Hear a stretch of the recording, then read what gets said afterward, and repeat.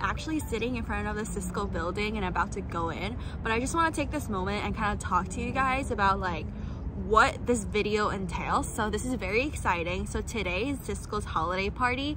I think it's just for our department, but I'm not sure because I just got wind of this yesterday. So I was like, I'm in the Bay Area, I'm gonna come through and see what's good out here. So now I'm sitting in the building. I'm about to go in to do a little bit of work and then participate in the holiday party and then do a little more work, because I actually have quite a few things going on, especially with finals and like work and this and that, a lot of things going on. But I want to give you guys a quick update as to like what is going on in terms of like my internships and stuff like that, because I was on vacation for a very long time and then I didn't really get a chance to make these kind of videos, like sit down talk to you guys videos. So for Cisco, I'm actually getting my internship extended and I'm gonna be working full-time now that my semester has ended. So another thing, I actually graduated from Columbia because last week was my last day of class and this week is finals week, so I'm officially done with school, like hopefully forever. So that is very exciting.